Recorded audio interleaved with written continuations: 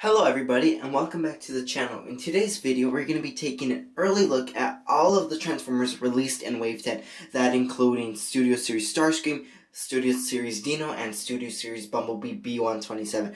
And actually I am beyond excited to be demonstrating to you all of the figures starting like we're going to rank them from my least favorite to my most favorite, and this video should be pretty quick because this wave is like nearly maybe the shortest wave Studio Series has ever released, I believe so.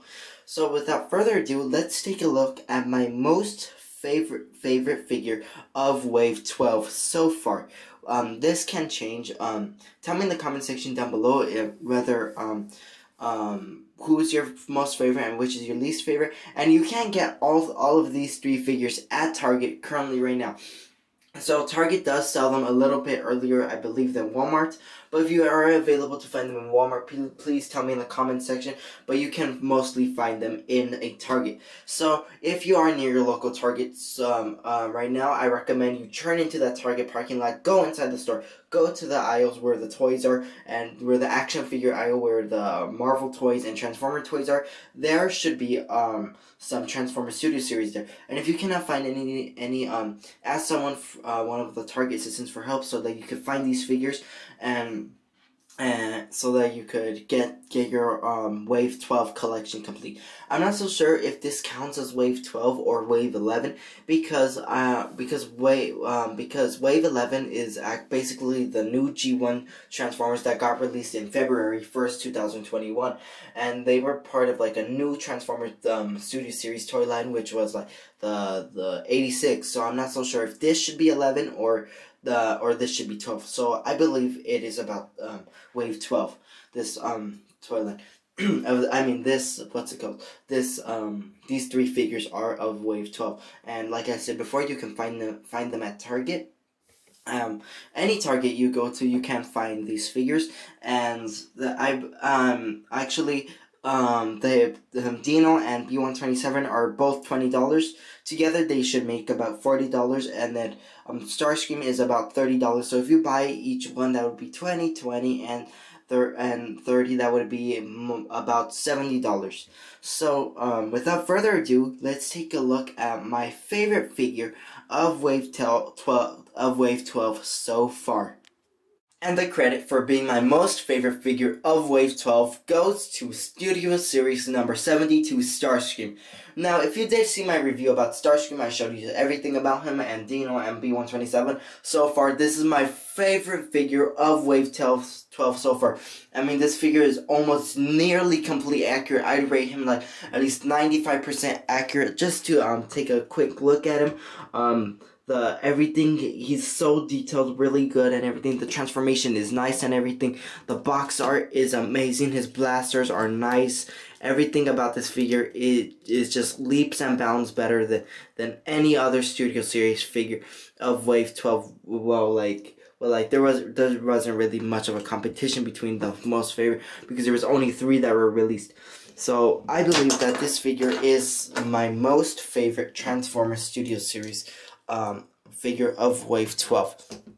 Now, taking a look at the box art of this figure, personally, I think the box art is nice CGI model of Starscream right here as well. The Bumblebee movie right there, because he's based off the Transformers Bumblebee. 72. He's transformed from a robot to a Cybertronian jet form. The other side of the packaging is really nice and everything, and the top says Bumblebee, and the bottom just states all the accessories that are inside the packaging. So personally, this is my #1 favorite figure of Wave 12 so far. Now let's take a look at my second favorite figure of Wave 12, and the credit goes to Studio Series number 71. Deluxe Class Autobot Dino, and I believe, wow, this figure is just amazing. Although I am still kind of debating which one is better, Dino or Starscream. So I went with Starscream because it's more accurate, and the reason I put Dino in the middle is because what's it called? the transformation is not completely accurate, and there is like a serious issue, like I mentioned in my review about the back and the screws, and it is easy to break, and you gotta be careful with this figure. Now, just bringing in Dino for a closer look, this figure is actually the first Dino figure we got released by Hasbro and forever. I mean, like, I think it's like the first time ever we got a Dino figure released by Hasbro. The box art on Dino is pretty nice. We can see some battle damage on him right there. Right here we can see the same art, but just zoomed in on his face right here. Right there, Transformers Dark of the Moon, Autobot Dino, Studio Series number 71. Here we can see some product shots of Dino and his somewhat almost near enough accurate Ferrari mode. He transforms 27 steps from robot to a Ferrari, although Hasbro could not get the license from Ferrari to put the logo right there or make the car look more accurate, but I believe this is just as accurate as we can get. Now, turning on the other side of the packaging, the same CGI you saw here, pretty nice and everything. So this figure actually rates as my second most favorite figure of Wave 12.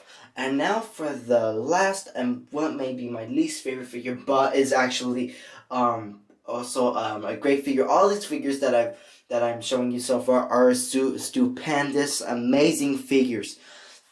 So without further ado, let me show you the least favorite of all of them, and it was pretty hard to debate which one is my favorite and which one should be the lowest, because they all are super great. I believe this is like the smallest wave, but actually a lot of accuracy in this wave also.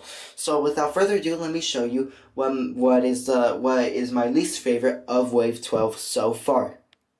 And that credit goes to Studio Series number 70 B127. And this figure is very good, very sturdy, although there is some inaccuracy toward the chest and the back.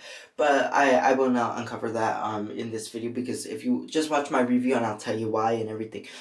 Just taking B127 for a quick look-see, we can see that he looks almost as accurate, although he never uses battle mask in the film. You can't swap heads with the off-road Bumblebee, like I showed in my review of B127 how to do that. Just watch the review so that you can see all that I say about this figure. This figure is actually my least favorite of Wave 12, although he is amazing. All three of these figures that I have shown you are amazing. So this figure, personally, I think it's nice and everything, captures the whole Bumblebee movie appearance and everything. Now let's just move on to the box right now.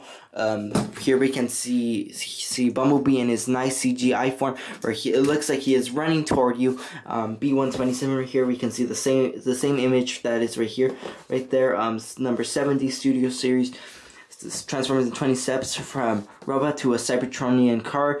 His name is B127. His iconic movie scene is when when Optimus Prime sends him to go to Earth and establish a base and stuff. Now the other side of the packaging shows the same CGI that we see in the front and on the side right here, but just more enlarged and shows the whole thing. So so personally, this is actually the least favorite of all of these, but actually I think that this just is amazing of how Hasbro has made all these three figures near enough accurate as they can get. And I think this wave is just one of the smallest waves, but is almost completely accurate. I would have appreciated if they would have added more Autobots or Decepticons within this wave, like especially some new Transformers such as Jolt, Revenge of the Fallen, Sideswipe, Grindor, Thrust, or any other Transformer that was leaked that's coming out soon. I would have appreciated if they added more to this wave, as this wave is actually very small. But actually, if you get all these three figures, it should have sum around about $70. And now, sit back, relax, and enjoy the music of that I'm gonna show you of the figures, the boxes, and everything. So, without further ado, let me start that segment of the video.